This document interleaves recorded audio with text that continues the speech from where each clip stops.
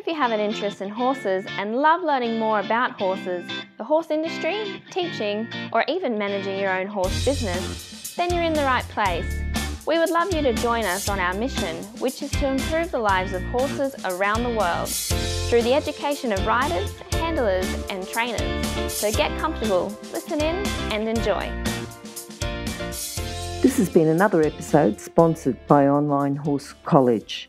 If you haven't had a look at the wide variety of equine-specific accredited courses, then go to onlinehorsecollege.com and I'll see you over there. If you need help with copywriting, public relations, social media, email marketing, graphic design or website design, talk to Sophie Barrington at Archer Creatives. She gives a wide variety of service to help you increase your bottom line through investment in marketing dollars. Simply go to horsechats.com, search for Sophie, search for Barrington or search for Archer Creative and give her a call. Now, today's guest is another person who's combined their horse skills and their coaching skills with another skill. We're going to talk to Kay Sullivan, who's combined her administration skills with her equestrian skills. How are you today, Kay? Yes, very good, Glenys. Thank you very much. Very good, very good. Kay, we're going to talk a bit more about how you've combined your administration skills and your horse skills. But before that, have you got a favourite quote for us?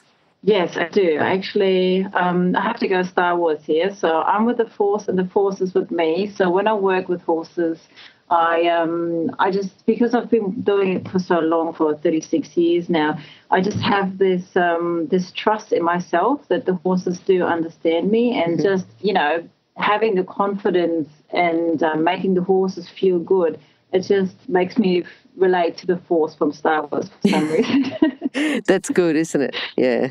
Yes, certainly horses certainly know when you go in with confidence and with experience and will behave a lot different to someone who's a bit nervous and a bit afraid. True. All right, now this unique skill that you've got, you're a professional coach and you're also a professional admin person. When did it come together that you started combining the two? You said that you've, 15 years with horses, but how long since you've been working in the industry as an administrator or working as an administrator in the horse industry? So I would probably say since a year or something like that. So I've been coaching since 2003 and I've got a very extensive administration background. I've got degrees and everything. And I just thought, I just love the idea of helping people and, stable owners with all the stuff that they sometimes just can't get done because they're too busy riding or fixing fences or cleaning tack. So I can actually assist with my skills as a administrator because I've got the insights of the industry. So I actually have got this background knowledge of the horses and I know what's required to run busy stables.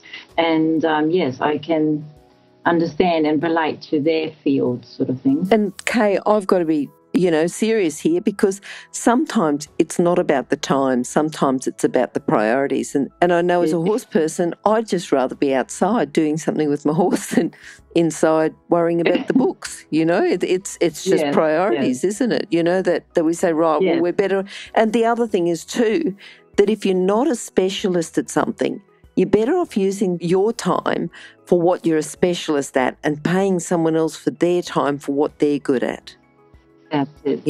So, I love admin and I love horses. So combining the two together was just, a very good idea, and it works. So actually, it helps people, and it also, helps people to declutter their desk and get things done, and helping other people out with that. So okay. Now, normally I say, what are the core skills that would be, in your position, but thinking of three, the type of person that you are able to help. Is it the busy horse person, the professional horse person that has specific horse skills that just either doesn't like doing the administration or prefers not to? Is that the sort of person that you work with? It varies completely from what sort of people I work for. So it can be busy, competitors who don't have time for foal and horse registration, or, they need someone to do their photo or video editing for sales horses. They just want to move the stock because they've got so many, new ones coming and going. They've got a busy stable. They've got stock coming and going all the time. And sometimes you just don't have the time to do these tasks that are, need to be done at the desk. And, so it varies. So I also had, people that have got their own horse riding stables and they just needed help with policies and procedures because it's a requirement for their industry requirement. Sort of thing. Yes. Yes. Okay. So I've done that a fair few times. So, yeah. Okay. So what makes it that you're happy to do the admin part of it? Because I know that you love horses and you love the working with horses, but what do you have? Is it the patience? Is it the skill? What do you have that other people don't have? Well, I would say I'm quite computer savvy. Okay, so, good. I've got the computer knowledge and, the editing things and, doing documents and spreadsheets and, email management. So I've got the technical skills and I've also got, I've been working in administration since 1997 and riding since 1983 and working in the horse industry since 2003. So it's just all through experience, really. Coming so together. That it all comes together. Yep. Yeah, that's it. And working with a few different people in the industry. What's the best thing about working in the horse industry? It's probably, definitely working with the horses and doing what I love. And I love the feeling of sitting in the office and I work at a very busy riding school in Adelaide here and hearing the neighing and the cantering hoofbeats while I'm sitting in the office. And there's this great saying, do what you love and you don't have to work a single day in your life. So, living the dream, really. Yeah. So at the moment, you're doing some work. I'm just trying to think the stables that you're working for. Or you're working for Megan Jones, is that right? Yeah, that's correct. So I work for Megan. Yeah. Yep. Megan Jones, Equestrian Trainer. Yeah. So that's another one where you have an elite rider who just would be better off just continuing to ride a horse and you just keep helping her with the admin side. Yeah. Okay, what about, have you got any case studies? You've got Megan there that you're helping. She's probably as good a case study as any. Someone that you've just been able to come in and change their life around because you can say, right, well, I'll do all this admin stuff. You just keep doing all the stuff that you do well. Yeah, so I worked for a lady in Bateman's Bay. She also had a riding school and she was also doing rescue horses. And she was just more on the horsey side in the stable and, looking after the horses. And I said, okay, I'll come in and go to your office. And she told me to do this and this and that. And it just freed her up a lot. And so she got, everything done. So it really helped her out a lot, though. Okay, good. Now, for people who are trying to manage themselves, trying to manage and say, no, I've got time, I can do all the horses, I've got a certain amount of time each day. For some organisation skills or office administration skills, what would you tell them are key priorities in their office, what they should be focusing on to get themselves organised? Okay, so I would always recommend prioritise an ABC. So what's most important, what can wait, and what can be done in 3 weeks. So prioritising your workload, creating a plan for every day, what needs to be done, and also, people need to be aware that they always get their emails and their social media, do all the worming, all the record management. When you've got livestock, you also have to do, the farrier and all the record management. That's really important. And they also have to do their learning as well. So all their, their teaching and also their training as well. So, so lots to do there. Okay. So they're prioritising their workload, which could be horses or could be their office work. okay, a plan for every day. Like if they've got certain things to do, they should say, even have it in a diary or something, right, I'm doing this on Monday, this on Tuesday, this on Wednesday. So rather than have a big long, I've got to do this and this and this and getting overwhelmed, breaking it down and saying, this is what I need to achieve today, and making sure they achieve it. Because if you're tired and overwhelmed and you just want to finish for the day, but you've got something in your diary that's today's job, you somehow can find the energy to do one thing. But if you're overwhelmed and you've got, 10 things to do, doing one thing's going to be a lot easier than even facing 10 things. True. But sometimes also breaking a big task into smaller steps that sometimes help to take the pressure off, the project management. So definitely. So it's achievable steps. What sort of big task would be broken down into achievable steps? Big task would probably, if you have to write up that's probably a bad example. If you have to have policies and procedures for your and for your insurance, and they require risk assessment. Plus, they're gonna, they require a lot of things so that you can actually legally operate. Work with children, friendly policy. So there's a lot of policies involved, and so just making an overview instead of a brainstorm. So brainstorming and mind mapping really helps to break down the task. Okay. That sounds good. Now, what about you thinking as a coach for a busy riding school? Is there anything that people can do as a coach for the horse side of things to help organise themselves? We've been talking about organisation within the office, but what about organisation within the stables? What can they do there just to give themselves that little bit of extra time? So I think what would be really good to keep good records for every horse. So having like an overview, so like having like a photo of the horse, having all the identification of the horse, and when has it been wormed last? When has the farrier was there last? And, when was like the vet there and what was the issue?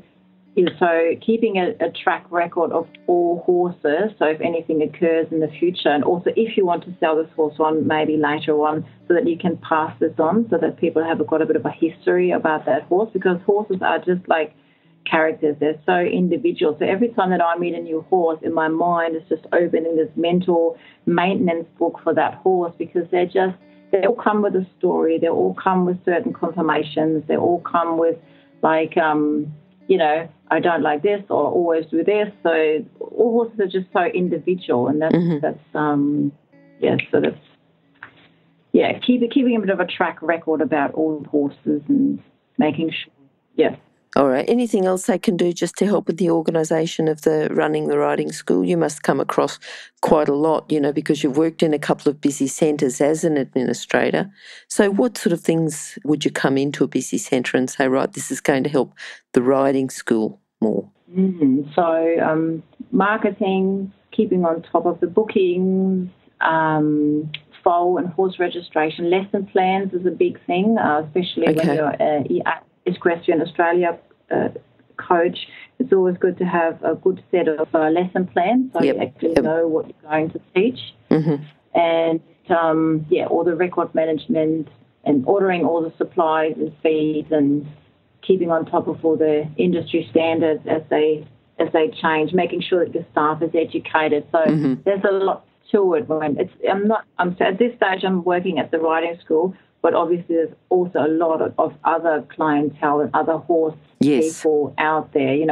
A racing stable probably has completely different requirements than a riding school or a beach ride organisation, or doing tracks out in Victoria country. So they're all very individual and they're very in the nature that they are doing. Right? Yeah. So it's probably good just to touch base with you if you're not sure, because you'd have a bit of a handle. And if they say, well, we do this, you can put it into policies and procedures and make sure that they're compliant. Yeah. Correct. Yeah. Absolutely. Okay. And Kay, they can call you video evidence and do lots of online stuff. So it doesn't really matter where they are. they can contact you online. Yep. Yeah, so it's totally remotely. So I can actually do this admin assistance for stable owners worldwide because, you know, we've got Skype, we've got email, we've got phone. Yes. So in the modern day and age, we can do work remotely. So, yeah, that's a very good opportunity. Yep. So going forward and just looking at the future, what are you working towards? You know, working towards obviously more being in contact with more people and helping them with their administration, but anything else? Have you got any young horses coming on? Have you got anything else that you're working on horse-wise? Yes, I've got a very interesting project at the moment, which I'm going to would really like to do some tricks, and so I'm working on that at the moment. And the future, I would like to have my own school ponies and my own property. That would be the ideal dream. Okay. But yeah, I'm on my way, I would say. So when you say you're working on your own tricks, is that with a horse to teach them tricks, or what do you mean there? Yes. So I'm just, I'm trying to teach them to bow and, doing side steps. He's very good and very educated already, but it's always just for me learning new things as well. I love to learn new things. I'm always curious what's around the next corner I haven't tried before. So I'm constantly learning and experimenting and trying to improve my own horse riding skills and also my training methods as well. Okay, good. Now, if you were summing up a philosophy about administration within the horse industry, what could you say to our listeners just in a couple of sentences? Don't put it off too long. Yes. Otherwise, the pile on your desk is growing and growing, and then one day you won't be able to sort of tackle it. And keep organising yourself. Make sure that, obviously your yard is running smoothly and that all the horses are well fed and organised, and also that you've got time for your own sort of riding rather than always thinking about the scary admin things that is waiting. Yes. The next sales horse to put on. So, and if you've got the time and the budget to outsource these sort of things, then I'm the person for it. Brilliant. Okay. All right, Kay, if people need to contact you, what's the best way? The best way to contact me would probably my website is www.bayhorsecare.com. And on that website, I've got all my email addresses. People can also contact me via LinkedIn. Yep. And just search up for Kay Sullivan. And, go from there. I'm happy to... Yes, that's it. Okay. All right, and those details, of course, will be on horsechats.com. So it's horsechats.com/Kay Sullivan, or go to horsechats.com, search for Kay or search for Sullivan, and you'll find those details. And towards the bottom of the page, we'll have all Kay's contact details if you need to get in contact with her as well.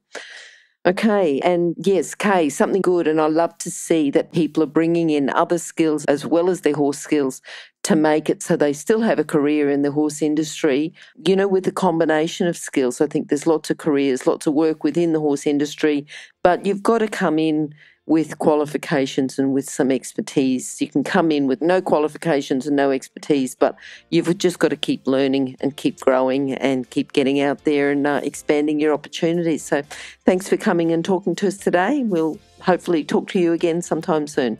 Thank you very much for having me, Glenys. Have a great day. You too. Bye-bye. Now, if you're still there, you probably know that I'm absolutely passionate about education within the horse industry. That's why I host this podcast. My other venture is Online Horse College. Have a look now at onlinehorsecollege.com and I'll see you over there. Remember that our comments and instructions are general in nature and do not take into consideration your individual horses or your individual ability and circumstances. If you enjoyed this podcast, then please leave your comment below.